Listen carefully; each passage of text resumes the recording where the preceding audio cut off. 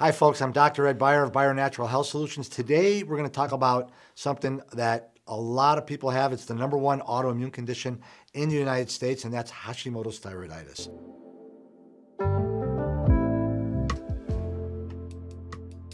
We're going to talk about how to put it in remission using functional medicine. And we're also going to talk about the top 15 triggers. I'll try not to bore you to death, but it's important that you understand that there are certain triggers to this that when you remove them, you can put it in remission, and traditional medicine doesn't look at this at all. So if you're frustrated with your doctor is looking at your TSH and T4 and just adjusting your levothyroxine, your Synthroid, or whatever you're on, sit back, relax, and listen to this because it's going to be a lot of information. So functional medicine, what we do is we want to identify through proper lab testing and remove the underlying triggers to Hashimoto's disease. So don't expect your endocrinologist or your doctor to know, understand, or even accept this. You're going to learn in this video. They see things from a very different perspective. So what is Hashimoto's disease? Your immune system is mistakenly attacking either an enzyme in your thyroid called TPO or the main protein backbone of that makes thyroid hormone called TGB. So when the immune system attacks something, they form these proteins called antibodies. So TPO antibodies and TGB antibodies, when we see these on the blood work, it's the definitive diagnosis for Hashimoto's. Now, a few facts that I want to share with you quickly about Hashimoto's before we dive into what actually triggers it. It's the most common underactive thyroid problem in the United States, severely underdiagnosed. I've had hundreds of women, mostly, come to me and they didn't even know they had it. Traditional medicine does not address the underlying triggers to autoimmunity. It's most common in females, 40 to 60, 8-to-1 female to male ratio. Babies born to women with untreated Hashimoto's have an increased chance of birth defects and brain development delays because these antibodies can cross over the placenta. There's a genetic component. We see my sister had it, my mom had it, my aunt had it. So if you know you got it, you may want to talk to them. Most people with Hashimoto's disease have other thyroid dysfunction besides the autoimmune process. In diagnosis class, we used to say, just because a dog has ticks doesn't mean that he doesn't have fleas, right? So Hashimoto's greatly impacts brain function too. So what happens is these antibodies can fluctuate too. So you can be positive one day and negative the next. But once you test positive for the antibodies, you always have Hashimoto's. There's no cure, there's only remission. So the things we're going to talk about is how to put it in remission. You go back to those triggers, you're going to get it again. So TSH can fluctuate wildly. It's so important for you to know that because a lot of you, that's the marker that your doctor's looking at. And if it's up and then it's down, you're like, and they're adjusting your medication and they don't even know this little fact that you know now. It's a horrible marker to track if you have Hashimoto's. Now, there are other conditions associated with Hashimoto's. Over 60% of people that have autoantibodies to the thyroid, it attacks the area of the brain called the cerebellum. So a lot of you suffer with balance and chronic neck pain and vertigo. Intrinsic factor antibodies. This is a protein that we need in our stomach to absorb B12. So, and you don't absorb B12, you develop these what's called pernicious anemia. Celiac disease, Addison's disease, any other lupus is really common, rheumatoid arthritis, Sjogren's, vitiligo, poor gallbladder function, and poor cholesterol levels are also associated with Hashimoto's. So these are just general facts I want to give you about any autoimmune disease. Your white blood cells are attacking your own body. There's over 80 known autoimmune diseases. The incidence is skyrocketing. There are well-known triggers to any autoimmune disease, specifically Hashimoto's, that are well documented in the scientific literature. So even though if your doctor doesn't know about it, the science does. Identification and removal of these triggers can put the autoimmune disease into remission. Traditional medicine doesn't look at that. What triggers an autoimmune disease in one person can greatly vary from what triggers it in another person, even though it's the same autoimmune disease. So if I have someone with Hashimoto's and another lady with Hashimoto's and the symptoms are the same, but what's triggering it could be totally different. So autoimmune disease reactions occur 12 years before you have symptoms. On average, if you have one autoimmune disease against one body part, you're gonna eventually develop it to multiple body parts. That's why it's important to get it in remission. And there's no cure for autoimmune disease, there's only remission. So let's get right into it. The first trigger to autoimmune disease is your gut barrier is broken down. So we have this barrier in our small intestine. It's 1 cell thick, and it lines the gut, and it's got all the microvilli in there, and that's kind of like a screen door in your home that prevents bugs from getting into your house. So when we eat things and we have microbes and we have germs in our gut and we have large particles of food, we don't want that getting through into the general circulation.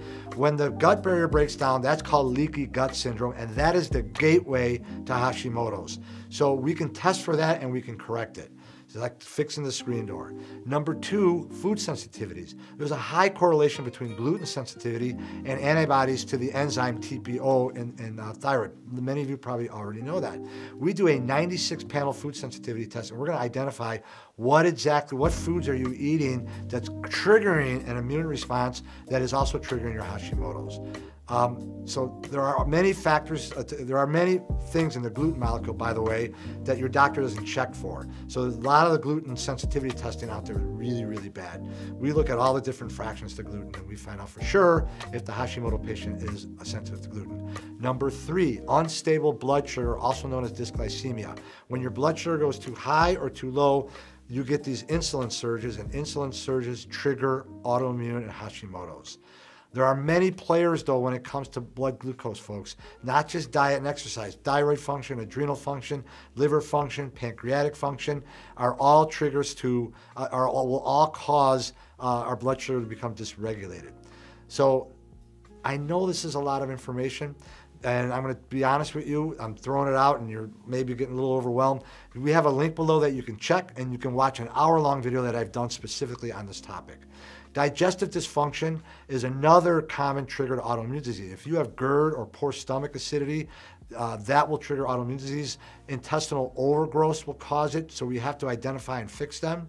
Irritable bowel, brain function too will cause the gut not to work very well. If you have another autoimmune condition known as Crohn's or ulcerative colitis, celiac disease, that's going to agitate the gut. And let me tell you, 80% of the immune system is in our gut. So autoimmunity is an immune problem, so guess what we got to fix first? The digestive tract. So number 5 is certain infections. Now, there are 4 specific infections that they've identified in the research that really trigger Hashimoto's. Epstein-Barr, which is a virus, Yersinia, which is a common infection in the gut, Helicobacter pylori or H. pylori, and Blastocystis hominis.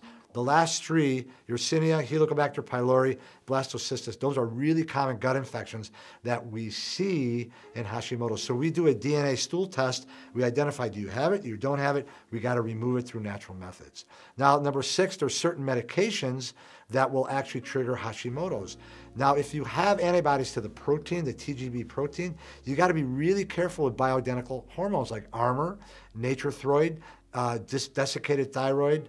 These are all hormones that contain that protein. And if you eat it, and you're stoking your immune system, so we have to be very careful with that.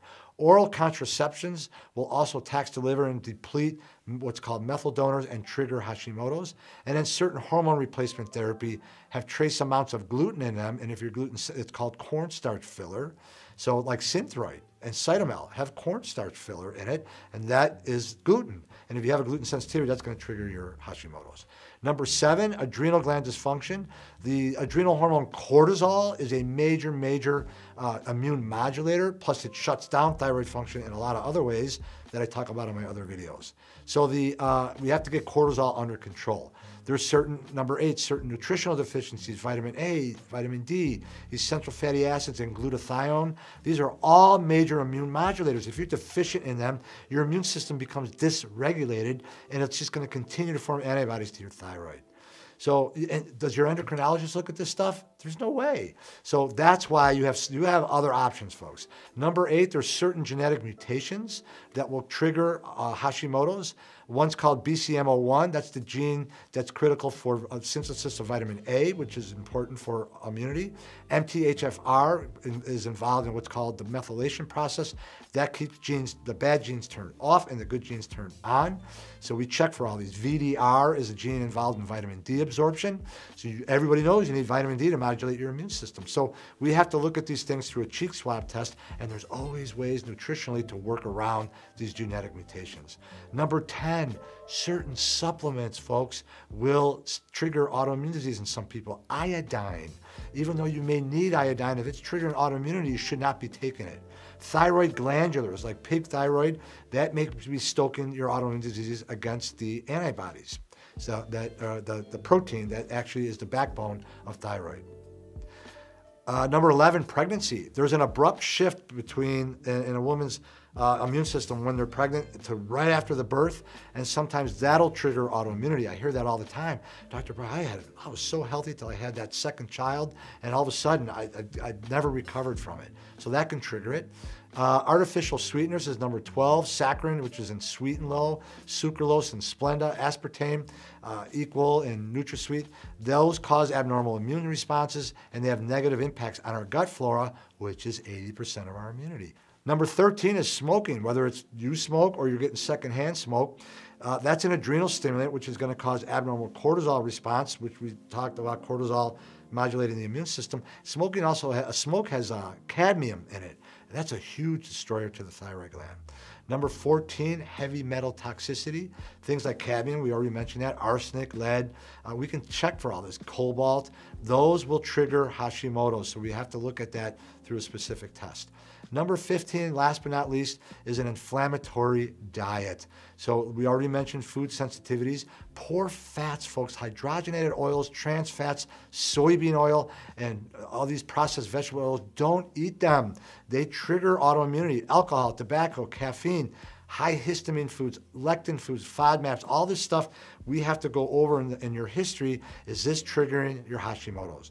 Now, one of the things that we see, people come to me like, my doctor's checking my thyroid and they say it's normal when I don't feel normal. Well, here's the thing. Number one, they don't run enough markers. They usually run 2, we run 9. 9, sometimes 10.